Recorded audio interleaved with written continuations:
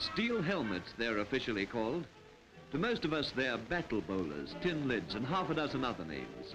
They're equipment for war being made now in their thousands in our factories. A heavy press begins the process of forcing out the rough shapes from sheets of steel.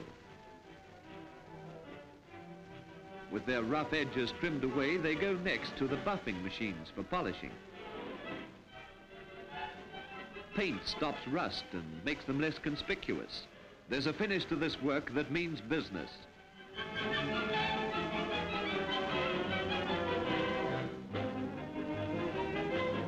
They're lined with webbing to withstand anything from brickbats to bomb splinters. They're tin hats for our fighting services, tin hats for our protection, our defense, and our attack.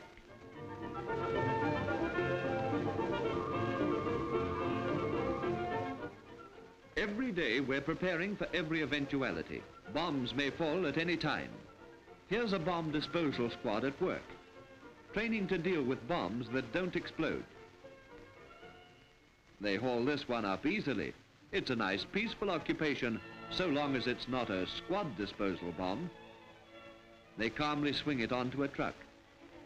Every man's on the same footing here. He's taking the same risk. Even the bomb's tail is loaded onto the truck and away it goes to be disposed of safely. But it may still go off.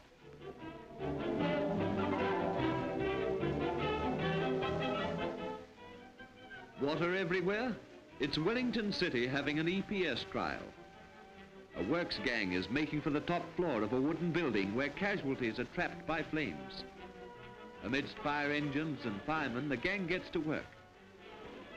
Up on the top floor, they take out a window sash and haul up ropes while attacking aircraft roar overhead.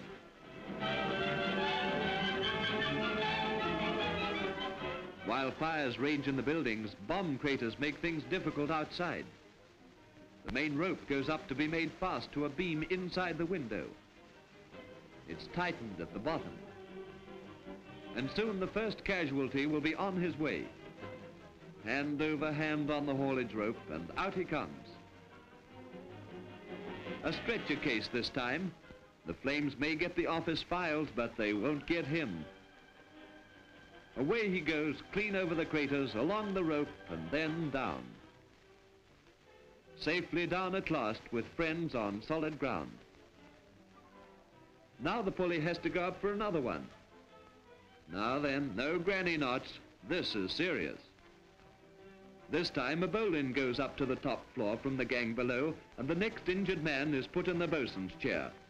Ready? Pull! The flames and bombs may be imaginary this time, but the height is real enough. Through the air and down to safety. A successful rescue carried out in the face of fire hoses and other difficulties. It's all in the day's work.